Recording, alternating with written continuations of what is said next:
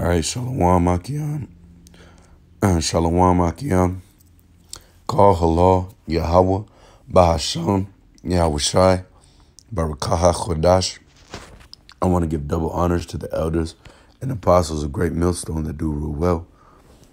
Peace, blessings, and salutations to all the Akim around the four corners of the word, kicking this truth in all hope and sincerity and always in charity.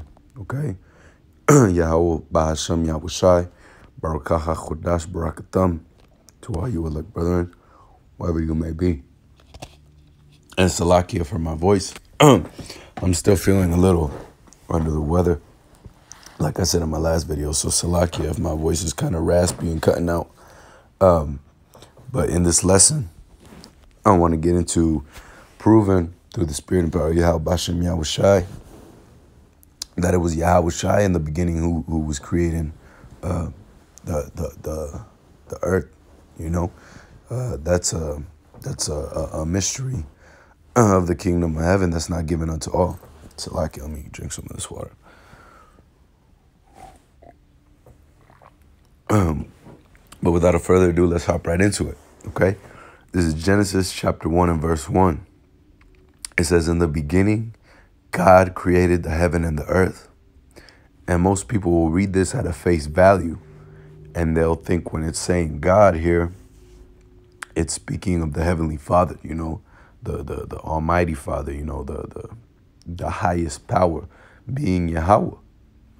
But however, that's not the case, you know, and the people will stumble and they have a hard time understanding later on in verse 26. In verse 26, Salakia,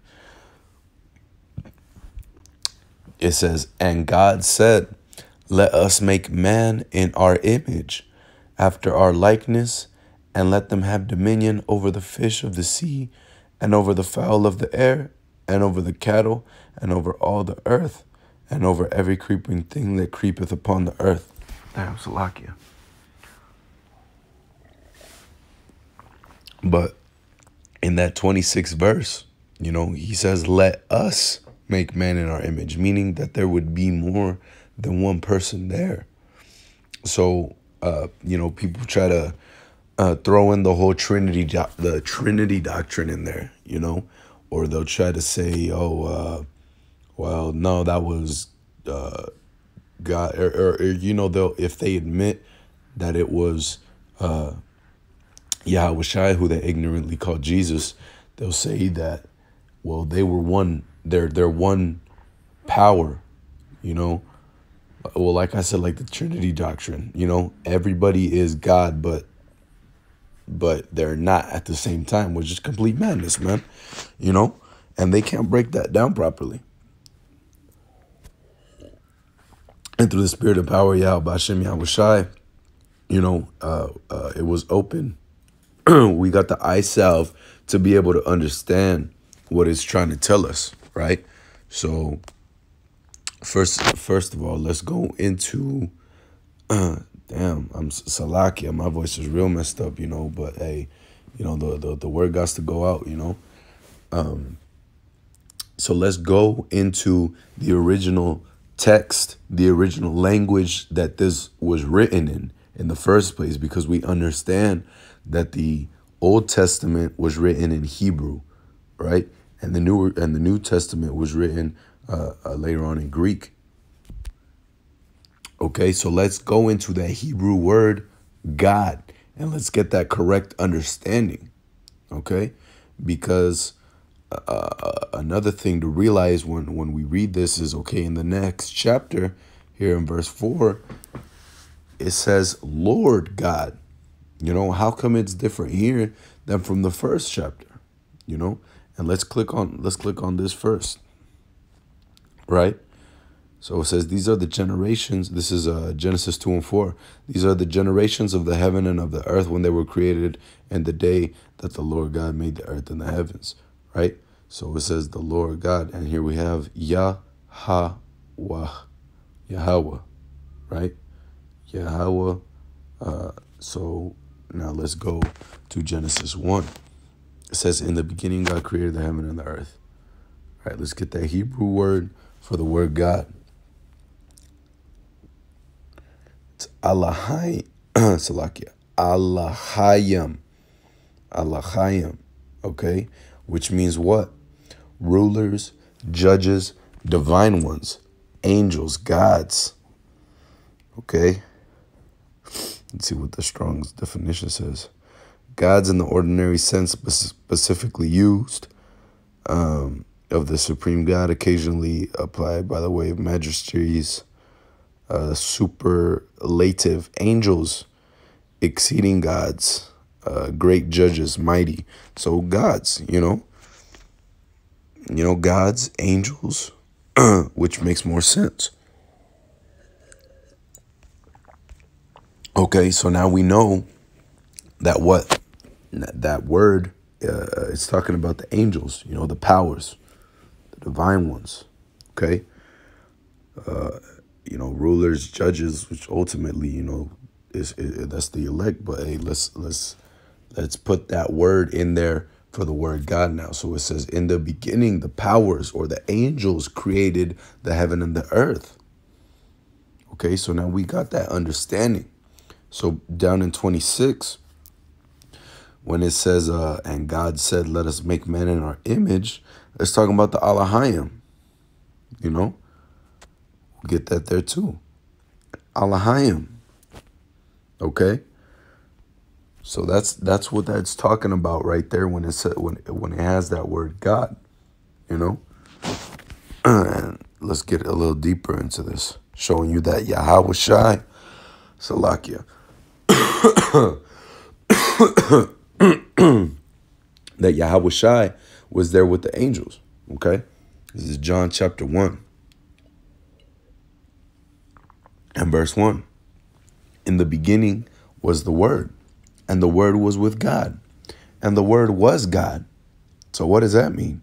Does that mean that the Word was God? So that's one person? Well, let's jump down to verse 14 real quick. It says, and the Word was made flesh and dwelt among us, and we beheld his glory, the glory as of the only begotten of the Father, full of grace and truth. And who was that person that was made flesh? That's talking about YAHAWASHI, right? The only begotten of the Father. Okay. He was the Word. He came in the volume of the book. The book was written of him. Okay. So now we understand that when it says Word, it's talking about YAHAWASHI.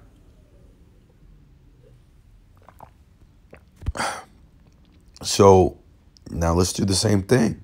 In the beginning was YAHAWASHI. So YAHAWASHI was in the beginning. Did he not state in Revelations that I am the Alpha, I am the the beginning? I am the Alpha and the Omega. Matter of fact, let's get that real quick. Salakia, aloha. Alpha. It's Revelations chapter 1 and 8. It's red letter, so it's YAHAWASHI speaking. It says, I am Alpha and Omega, and he would have been speaking in the Hebrew. So I am the A and the Ta, the beginning and the ending, said the Lord, which is and which was and which is to come, the Almighty. So going back into that John, we get that understanding that, okay, in the beginning was YAHAWASHI. He stated that he was in the beginning, okay? Yeah, and that he's going to be the end, and the Word and YAHAWASHI was with God, and YAHAWASHI was God. So was YAHAWASHI the most high power? Let's go into that word, okay? Theos, okay? This is the Greek. So now we got Theos. A god or goddess, a general name of deities or divinities. And then you got here this madness, the Trinity.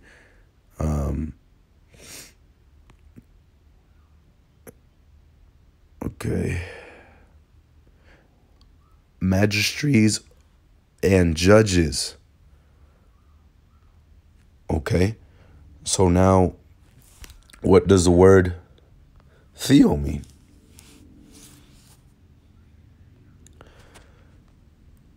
Word forming from element meaning God, God's God, from Greek theos, God, right? So theo, singular means God, right? Does it say theos? No. It says Salakia. Does it say theo? No. It says theos, meaning more than one, plural. So gods, same thing like we read in that Genesis. The angels, the gods, the powers, the Allahayim. If this was Hebrew, it would say Allahayim. So in the beginning was YAHAWASHI, and YAHAWASHI was with the Allahayim, or the powers. And YAHAWASHI was a power. He was a angel. He was a divine. Salakia, the word slipped me. But he was one of the Allahayim. Okay, the highest ranking Allahayim at that. All right. So now that we got that, let's go into Colossians. Colossians chapter 1 and verse 12. It says, giving thanks unto the Father, which hath made us meet to be partakers of the inheritance of the saints in light, who hath delivered us from the power of darkness, and hath translated us into the kingdom of his dear Son, in whom, who is it talking about? Let's get back up and get that understanding. Into the kingdom of his dear Son, in whom, so talking about his Son, meaning YAHAWASHI, the only begotten Son, right? In whom we have redemption through his blood, even the forgiveness of sins, who is the image of the invisible God, the firstborn of every creature. The firstborn of every creature. Okay? For by, let's get this word creature here.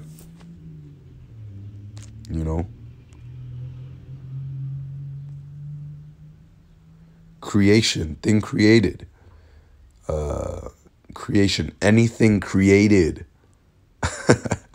It's cold. Ordinance, creation. Okay? So who is the image of the invisible power? The firstborn of every creature. So the first before every creation. Is not this world a creation? Are not the clouds a creation? So he's the first creation. Okay? For by him were all things created. Talking about YAHAWASHI. Giving you that deeper understanding that YAHAWASHI was the one in Genesis with the Allahayim creating. Okay? For by him were all things created. Because ultimately YAHAWASHI created those other angels. He created the other Allahayim. The elect.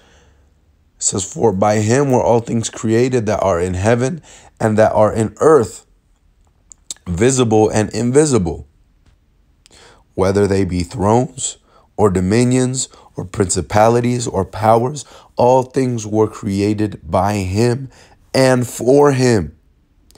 And he is before all things, and by him all things consist. So what? He was the firstborn. He was the first creation, and from that first creation, he was given that power or that authority or that clear, that go, that green light by his father Yahweh. And so YAHAWASHI got to creating these other things, man, according to the will that Yahweh has set. Okay, so Yahweh Salakia. Yahweh used Yahawashai to create these things. All right. And we'll get further into that here, So let's get into that word only begotten. So it's a Salakia. It's a two-part word, right? Only meaning one, right? Only, unique, solitary, one like from and one. Okay? Only, right?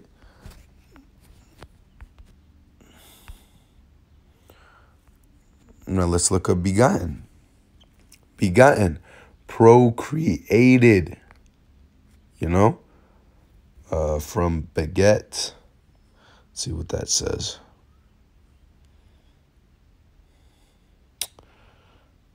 To procreate, to create, to procreate, to make, When you go into Matthew, it talks about how this person begot this person, meaning that person came out of them. They created that person, So what? Yahawashai is the only begotten son of Yahweh, meaning that he was the son he was the son of Yahweh, the only son of Yahweh.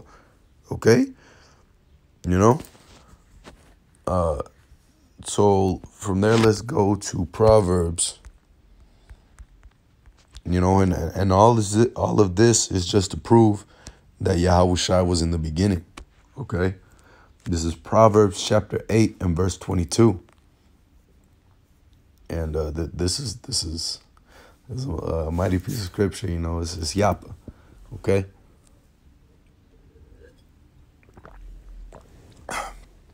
It says, "The Lord Yahweh possessed me in the beginning of his way, before his works of old.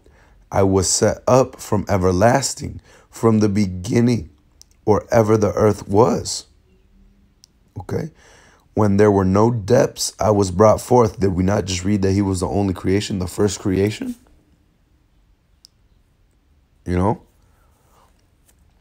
When there were no fountains abounding with water, before the mountains were settled, before the hills was I brought forth.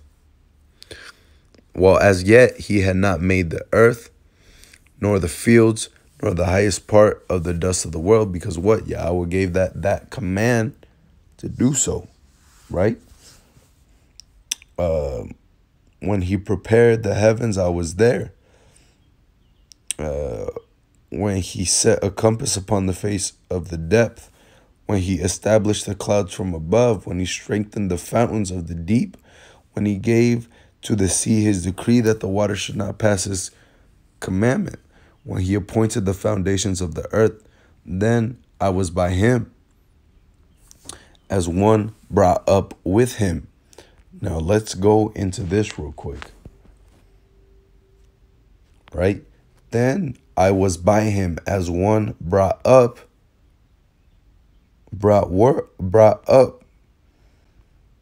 workmen, master workmen, or skilled workmen. Skilled. So hey, just further going into it, I was by him as a builder, with him, and I was daily his delight. Daily his delight. that has to bring to your memory that account in Matthew, which we'll get real quick. This is Matthew chapter 3 and verse 16. "And Yahawashi, when he was baptized, went up straight away out of the water, and lo, the heavens were opened unto him, and he saw the Spirit of Yahweh descending like a dove and lighting upon him.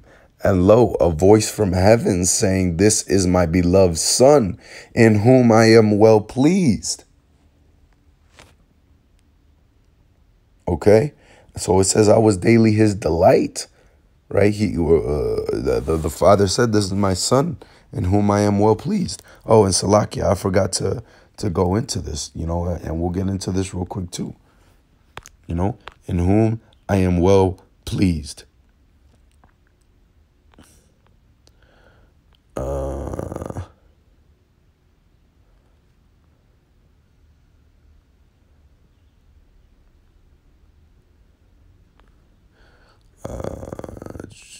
To willingly, to be ready, to prefer, to choose rather, to be pleased with, to take pleasure in, to be favorably inclined. To take pleasure. Okay. Oh, all right. Let's go back to that Proverbs. Okay.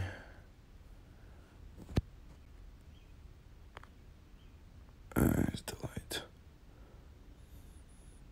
There it is. So it says, in whom I am well pleased, right? He had pleasure in him. This is the etymology for that word where it says his delight. I was with him. I was daily his delight. Delight, going into delight, enjoyment, delight, object of delight, pleasant, enjoyment, delight, pleasure, to have pleasure in it, So what? The Father was well pleased in him. It was a pleasure, he was his delight. It says, rejoicing always before him, rejoicing in the habitable part of the earth, and my delights were with the sons of men. Now therefore hearken unto me, O ye children, for blessed are they that keep my ways. Hear instruction and be wise, refuse it not. Blessed is the man that heareth me. Blessed is the man that heareth me. Watching daily at my gates, waiting at the post of my door. And ultimately YAHAWASHI is the door, the door to the sheepfold. It says, for whoso findeth me, findeth life. Hey, how do we find them? And we got to go through the Father. YAHAWASHI said, no, we can't get to the Father but through him. Okay? Findeth life and shall obtain favor of Yahweh. But he that sinneth against me wrongeth his own soul. All they that hate me love death. So hey, speaking of YAHAWASHI being there before, and I'm gonna finish it off with these two, and Lord's will, it was edifying. Okay.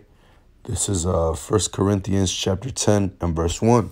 It says, moreover, brethren, I would not that ye should be ignorant how that all our fathers were under the cloud and passed through the sea. Talking about what? The Exodus from Egypt, right? So it says, and we're all baptized unto Moses in the cloud and in the sea. And all did eat the same spiritual meat, and did all drink the same spiritual drink, for they drank of that spiritual rock that followed them. And that rock was YAHAWASHI and Mashiach. So showing you that YAHAWASHI was there even during the Exodus, man. So he was there in the beginning. He created the earth. He was there in Genesis, man. YAHAWASHI was from the beginning. Okay? That's what we're getting at here.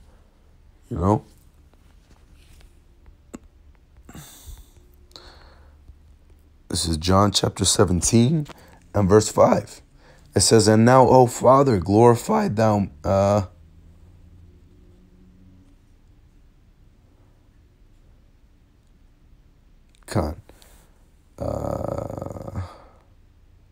we'll just start at 1, okay? This is John chapter 17 and verse 1. These words spake YAHAWASHI, and lifted up his eyes to heaven and said, Father, the hour is come. Glorify thy Son, that thy Son also may glorify thee, as thou hast given him power over all flesh, that he should give eternal life to as many thou hast given him. Didn't YAHAWASHI say just going off topic, but it brought to my mind how YAHAWASHI said, I pray not for the world, but I pray for them that thou hast given me of the world, roughly paraphrasing, you know. It says, and this is life eternal, that they might know the only true power, the only true God, and YAHAWASHI Hamashiach, whom thou hast sent. I have glorified thee on the earth. I have finished the work which thou gavest me to do. He exalted the name. He made it. He came in the name of his Father. To correcting these people. Doing his job. I have glorified thee on the earth. I have finished the work which thou gavest me to do. So again, YAHAWASHI, Salakia, Yahweh gave YAHAWASHI basically a job to do, a task per se, And now, O Father, glorify thou me with thine own self, with the glory which I had with before the world was. So what? YAHAWASHI, whom the world ignorantly calls Jesus Christ, he already had glory before this world was, showing you that how could he have a glory? How was that possible?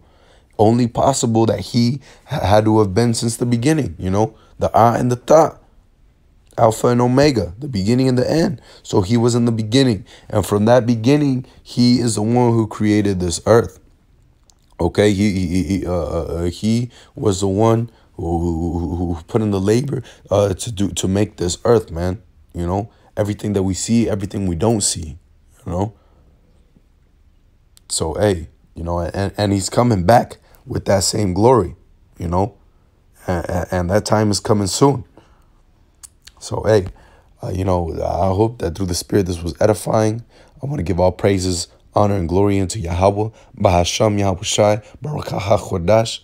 Double honors to the elders and apostles, which teaches this truth of great millstone that do rule well. And peace, blessing, salutation unto the brethren, okay? Until the next time, I'm going to say shalom.